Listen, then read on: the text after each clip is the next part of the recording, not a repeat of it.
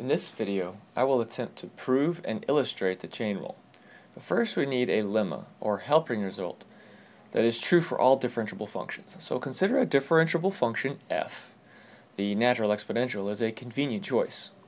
We will first pick an arbitrary x value, where of course f is differentiable, then pick an arbitrary delta x, representing a small distance. We define delta y to be the increment of y when we change x to x plus delta x. Because f is differentiable, its derivative at x exists and is given by the slope of the green tangent line shown here. We now define a function epsilon as the difference between the average rate of change and the derivative. That is, epsilon is the difference between the slope of the red secant line and the slope of the green tangent line. In the case of our exponential, we can use properties of exponents, then factor out e to the x to obtain the pink expression. Note that epsilon is a function of delta x and is plotted in the bottom right of your screen.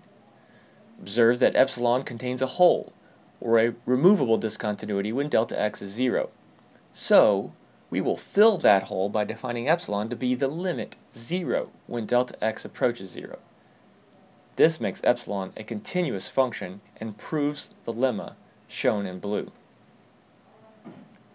Now to go about proving the chain rule, we need the inside function u to be differentiable at a and an outside function y to be differentiable at b, which equals g of a.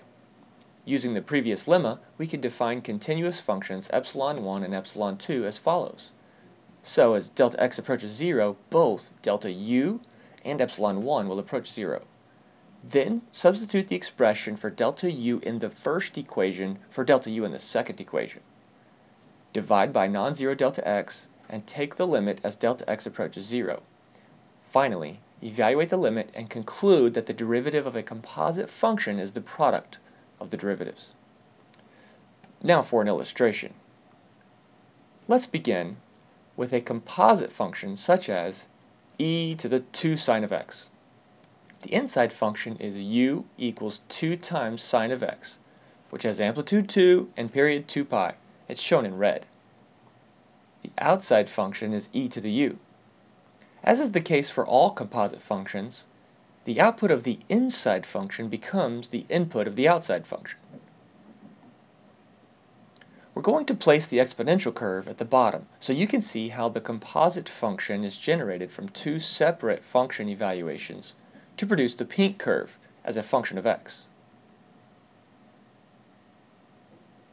Now let's apply the chain rule, which says that the derivative of the composite, we're going to give the derivative in purple, equals the derivative of the outside, green, times the derivative of the inside, brown. This animation goes pretty quick, so let's look at the same animation at half speed and the actual slopes of each curve. Feel free to pause throughout and confirm that the slope of the purple tangent line is always the product of the green slope and the brown slope. I hope this sheds some light on your comprehension of the chain rule.